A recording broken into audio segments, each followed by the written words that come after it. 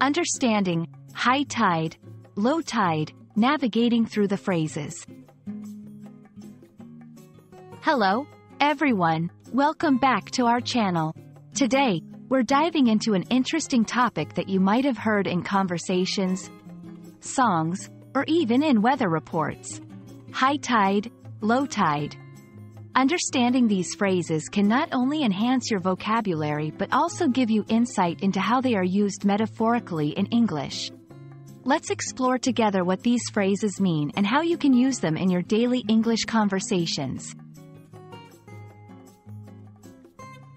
First, let's break down the literal meanings. High tide refers to the state of the sea or ocean when it's at its highest level against the land. This happens due to the gravitational pull of the moon and the sun.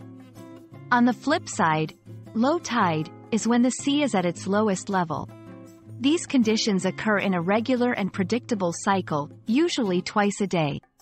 Understanding these terms is crucial not just for sailors and fishermen, but they also appear in discussions about marine life, climate change, and coastal living.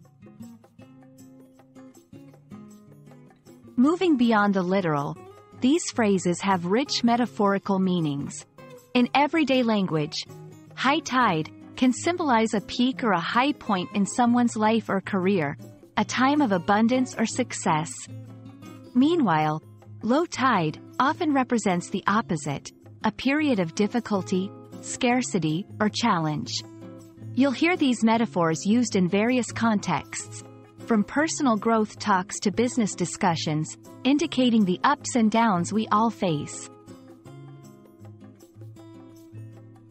To help you better understand, let's look at some examples.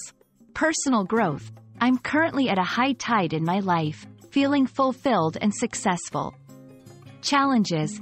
Even at low tide, when things seem tough, it's important to stay positive and keep moving forward. Business. Our company hit a high tide this quarter with record-breaking sales. These examples show how versatile and expressive the English language can be, using natural phenomena to describe life's ebbs and flows. And that wraps up our journey through the meanings and uses of high tide, low tide. Whether you're discussing the natural world or the metaphorical tides in life, these phrases add depth and richness to your English conversations. We hope this video has been enlightening and that you'll feel more confident using these expressions.